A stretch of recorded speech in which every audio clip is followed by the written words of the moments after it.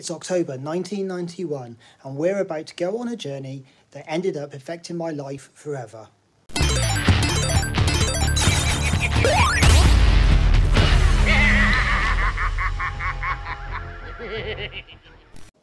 Hello everyone and welcome to the channel. I'm Retro Skelly and I hope you're well. Today I'm going to talk about my very first system and the nostalgic memories around getting it. But before that, if you like this video, please give it a thumbs up and leave a comment below. I really enjoy reading all your comments and I try to reply to every single one. And if you're new to the channel, why not consider pressing the subscribe button and the bell icon so you then get notified of future videos. Right, enough of that waffle, let's get into today's video. In the intro, I mentioned that we were going back to October 1991, which is true. My first system was purchased in 1991, but the real journey started 3 years earlier with an event in the summer of '88 that had a huge impact on both me and my family. My dad was a postman working for Royal Mail when one Saturday morning he was cycling around this roundabout and a motorist didn't stop at this junction, knocking him off his bike. My dad didn't suffer any serious injuries and was lucky to get away with just a mild concussion. He was discharged from hospital on the same day, and we, as a family, looked forward to our holiday the following Saturday. But over the next few weeks and months, it was clear something wasn't quite right. He was suffering from blackouts and his balance seemed to be seriously affected. Over the next year, my dad had to have many tests and medical assessments. It was discovered that he actually had a very mild form of brain damage, and at the same age as myself, 41, my dad was told he would never work again and was medically retired. Eventually, in 1991, my dad received compensation for his accident. My sisters and I were told that we could each pick something up to the value of £150. I decided I wanted some sort of games console or computer because the majority of my friends already had one. On Friday the 18th of October 1991, when I got back from school, my parents informed me that the computer system that I had ordered had finally arrived in the shop and we could go in and collect it. I remember the exact date being the 18th because the very next day we were going on a family holiday to Blackpool and I was so excited that I could go and pick up this computer system, yet really upset that I wouldn't be able to play on it for a whole week. A couple of months ago, I actually retook the very same journey we took back in 1991, walking to the shop to collect that computer system, and I caught it all on video. So, let's roll that footage. So then guys, just parked the car in Stroud, which is a town near to where I live. So yeah, let's go. So guys, you can imagine an excited 11-year-old me, walking up into town on my way to go and pick up my first computer, Micro. And unfortunately, if you know Stroud, it's all hills, hence why I'm a bit out of breath. So here we are on the main high street of Stroud.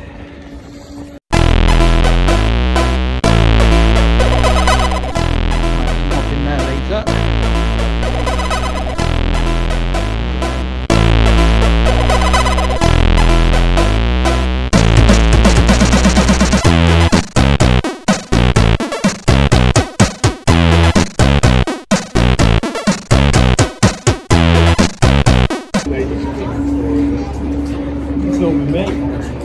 YouTube video. Why?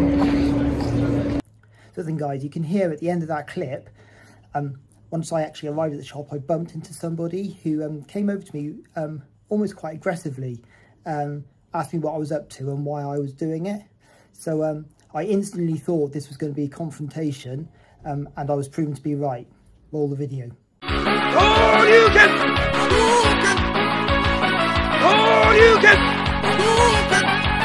So then guys, yeah, I was only joking. Even though he did come over to me initially quite aggressive, once I told him what I was doing and what I was about, we must have stood there and then for about half an hour, 45 minutes.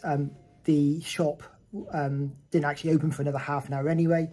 So I stood there, we just talked about loads of old things, retro gaming, how the town itself had actually changed over the years. We'd both lived there all our lives. And while we were talking, I actually found out he was homeless. So actually opposite the shop, there's a coffee shop. So I bought him a coffee, and yeah, and we stood there and just passed time away. He was a real decent bloke, actually. So let's now get to the footage of me walking into the shop, and I'll dub some audio over the top just to explain the layout, what the shop's about, and obviously more about the system that I went in to collect.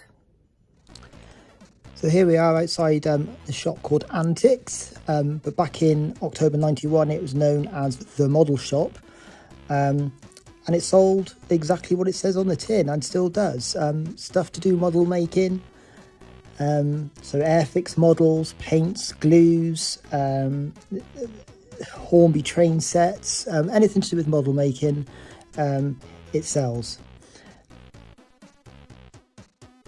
This shelf here, above the counter, where the till is, was the item that I was going in to collect, and it caught my eye the second I walked in.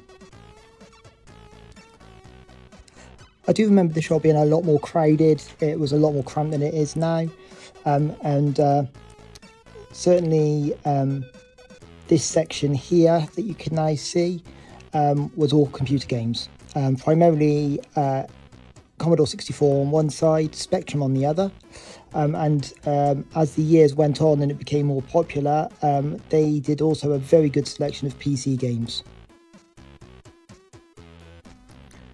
So this area here has never changed. This has always been Airfix models here, a quite good selection of Airfix models. And then this bottom section is where primarily like balsa wood, and where you can create scenery, so trees, grass, and obviously this area and that sort of thing is used heavily in model railways. They were always quite heavily focused on Hornby and model railways. So there we have it. It was the Commodore 64, the C64C, Terminator 2 Judgment Day pack. Those of you that have known me through YouTube and the retro scene probably have already guessed it was the Commodore 64. But yeah, it was my first micro system, my first computer system of any type. My parents were quite keen for me to get a computer, as it were, rather than a console. They thought that it would maybe open up various opportunities into other things. And they were right. I didn't just stick to games on my Commodore 64. I played around with the BASIC, did a little bit of programming, and almost certainly having the Commodore 64 gave me that next step into the world of PCs. My next PC was an Amstrad Mega PC, and those of you that don't know what that is, it's actually an IBM PC, a 386SX 25 MHz PC combined with a Sega Mega Drive. They were quite unique. They were grossly overpriced at the time, but they're quite rare machines now. But yeah, having that C64 gave me that launch pad into the PC world. And ultimately, I'm now a network architect. I work in IT. So everything that's gone on since, through college, university, and my work career, I owe to probably owning that Commodore 64 way back in that October 1991. And it's not lost on me what led up to that, getting that system, and my dad and his accident, and what our family had to go through to enable me to have that machine.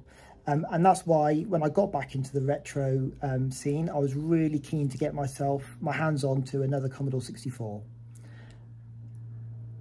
As he's done with many of us, Paul, Retrobait, hooked me up with a Commodore 64. And it arrived in, it needed a little bit of work. I think the power cable was a Euro power cable. It needed change into a UK plug, quite a simple job. And I fired it up, and I've got a little video here of it being fired up and working.